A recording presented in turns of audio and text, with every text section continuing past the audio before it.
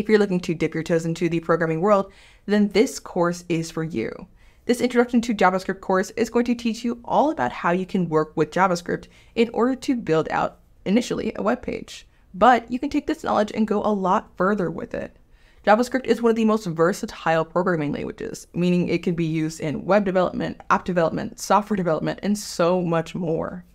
Now, this course is going to cover key concepts such as working with variables, functions, objects, loops, manipulating a document object model, and a ton more.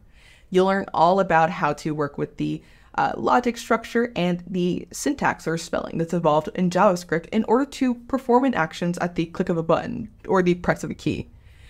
In this course, you will have a lot of different projects that will kind of solidify your learning about how to work with JavaScript without all the extra work of building out HTML and CSS alongside it. If that sounds like something that would be interesting to you, if you're a developer looking to expand out your knowledge, or you're a complete beginner looking to kind of dip your toes into the world, this course is perfect for you. Not to worry, if you're looking for a bit more of a challenge, each of the module projects will come with an associated challenge with them, so that way you'll be able to take your coding knowledge, not only from knowing little to nothing about JavaScript, to being able to work with web pages and build out complex lines of code, or even simple ones. Whatever the case might be, I will see you there.